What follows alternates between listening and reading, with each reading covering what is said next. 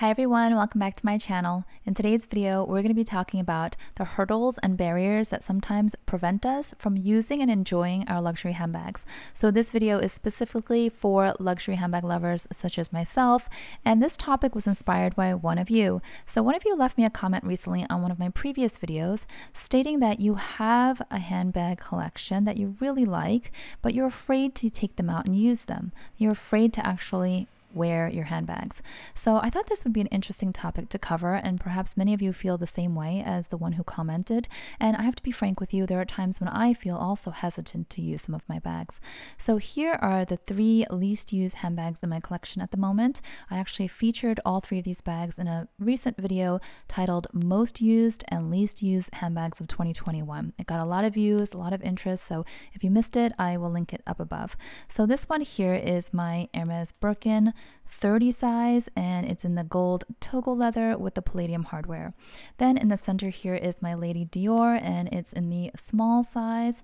It's got the matte blush color with the champagne gold hardware. And then this one here is my Chanel Jumbo single flap, and it's in the black caviar with the silver hardware. So just want to give you close-ups of those.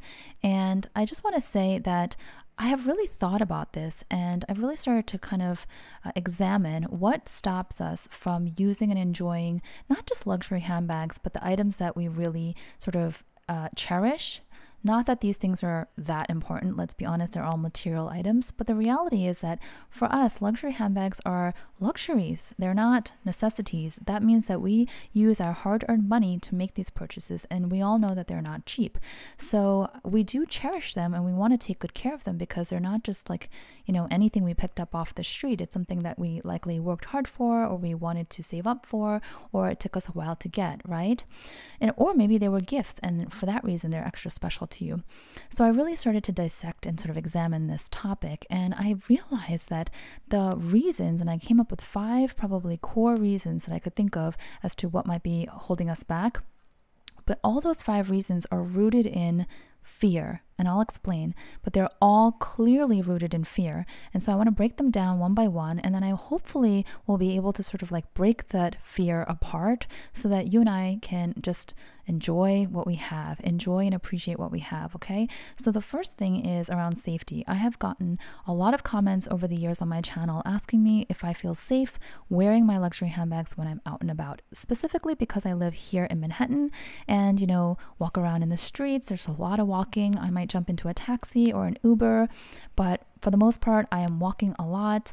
There's also the subway and the bus. So I've answered this question time and time again. And for the most part, 99% of the time, I'm basically saying, I'm not really scared because I don't feel unsafe. And maybe because I live here and because I'm a native New Yorker, I know my surroundings. I know which neighborhoods I feel safe in and which ones I don't. And so I know what to avoid. I am also very alert. And I know what hours I'm comfortable, you know, out and about by myself. So I'm not going to go on the subway, on the worst train. There are certain lines, for example, that I wouldn't take. Certain trains at, you know, 12 o'clock at night by myself wearing my Birkin. I'm not going to do that because it's not smart, okay? But am I comfortable walking around shopping on Fifth Avenue, going out to lunch with my friend, you know, doing my regular sort of stuff over the weekends in broad daylight? Yes, okay? The reality is that we are not 100% safe anywhere. You can be in the safest neighborhood, right? And you could be wearing the most plain Jane outfit, but you're still not safe because unfortunately the world is unpredictable and there are some creeps out there. So it's not just your handbag. If you're wearing a nice watch or jewelry, right? Or even shoes, you can be targeted. So if you really want to kind of go down that rabbit hole of fear, technically you would just wear sweatpants all day and some flip-flops to just completely not get any kind of attention, or maybe you'll get different kind of attention. So I think absolutely safety is so important, and we don't want to put ourselves at risk for handbags. So that's why I think you just really need to think about the neighborhoods, the time of day, things like that, who you're with. You know, if you're by yourself, of course, you have to be more careful. But generally, no, I don't feel unsafe, and I don't think that you should feel unsafe wearing most of your items. And if you do genuinely feel unsafe, then maybe you want to reconsider if these items kind of make sense for you in your current environment, because it's kind of a shame to pay for something like this and then store them in the back of your closet and just have them collect dust for years, right? Okay, then after safety is number 2, size. So it's interesting because I said everything that I'm going to be talking about is rooted in fear, and you might be wondering, okay, so safety, yes, comes from fear, safety concerns, but size, like how is size related to fear? And I thought about this. So when I talk about how the Birkin 30 and the Jumbo in particular, these 2 bags are kind of big for me, I realized, like, yeah, from a function standpoint, they're bigger than I need. Like, I don't carry a lot on a day-to-day basis. I'm kind of a minimalist in terms of what I tend to carry with me, so half the bag would be empty. But that's really not what's stopping me. It's the fact that they're big and noticeable. Okay, they're like big and easy to spot. Like this on the crook of my arm is a big bag. Maybe for not all of you, but for me, it feels like a big bag. The Jumbo on my frame, it feels like a big bag. So it kind of like stands out, it kind of pops. And so, you know, who cares if the bag is half empty or full or whatever? That's really not the real reason. That could be a little bit of it, but the real reason is the large size of it is making us feel like, I don't know, just too noticed.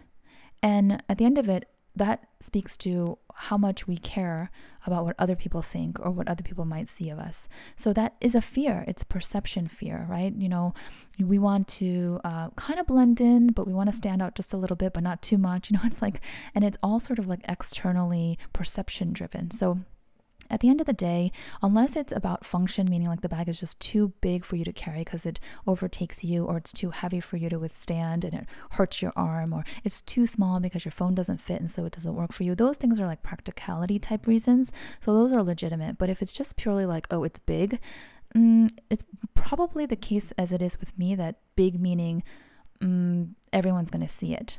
So let's try to dissect that on our own and figure out, like, why do we care that other people are going to see that our bags are big? Then we go on to barrier number 3, which is style.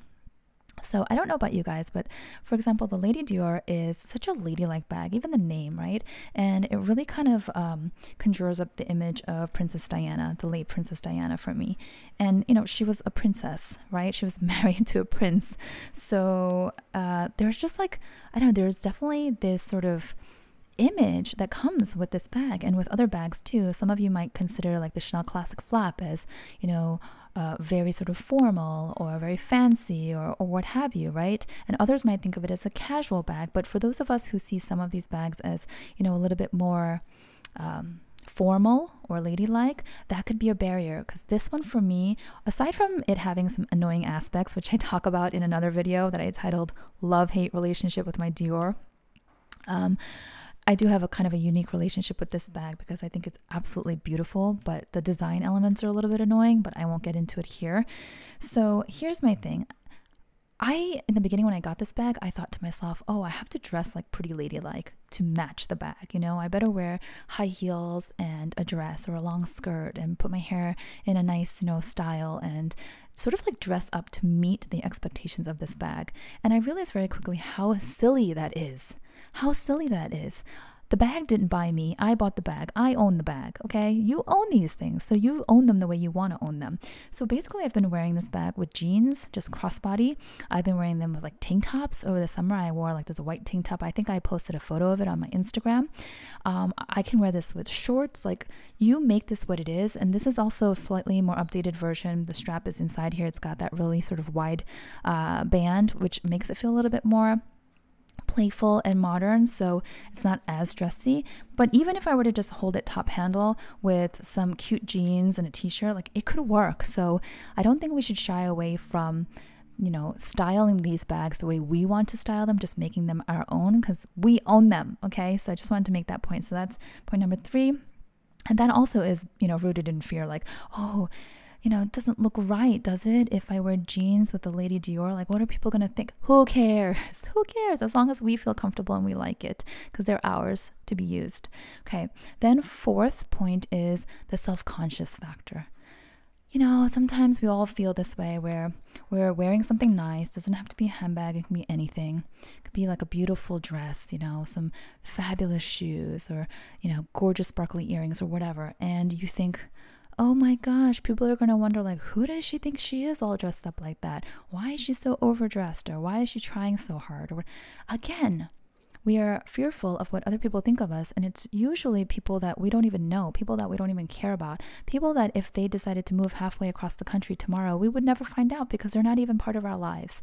So why do we even, you know, get ourselves worked up about this stuff, right? Like I have had those moments where I pause and go, I don't know, this is kind of a casual get together. Do I really want to wear this bag? And my answer is yes, because I think the bag looks great with my outfit and it pulls it all together and I feel good about myself. But I hesitate because I'm like, what if I'm the only one that's actually wearing like a Chanel bag? Am I going to look stupid?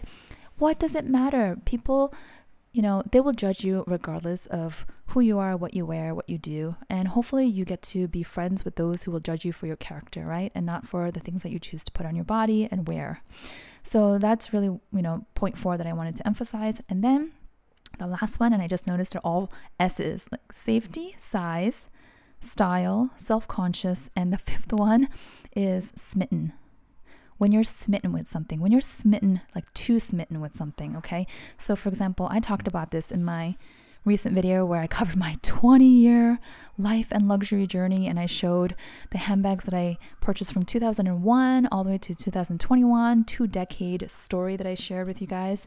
I told you that this bag, I wanted it for like at least a decade. I think I wanted it for 15 years before I finally took the leap and I got it, because I was going through various life stages and it wasn't my priority at the time when I first tried it on. And then you guys, if you watch the video, you know what I mean.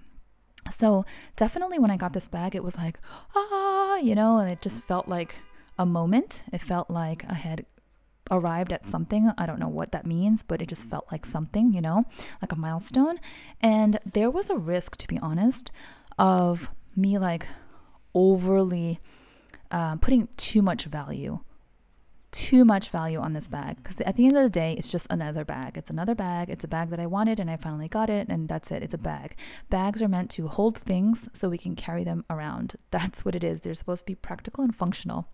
So I remember when I first started using the bag, I was like, good, because I needed to sort of like break that barrier and just start using it so that I could remind myself that it's meant to be used. And over the years, it will get worn and it will get beat up, and that's okay. And that means that I loved it and I actually appreciated it, and it got, you know, to live out its purpose, which is to be used as a handbag.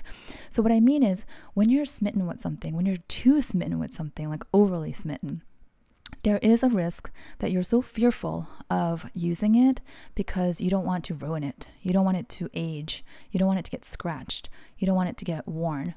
And what is that? That is just like the ultimate of silly, because you worked hard for it. You used your hard-earned money to buy it. You finally have it, and then you're afraid to use it because you're afraid it's going to be used. Like logically, it doesn't make sense in any which way, right? Of course, emotionally and psychologically, in those moments, you're like, oh, no, something just blocks you.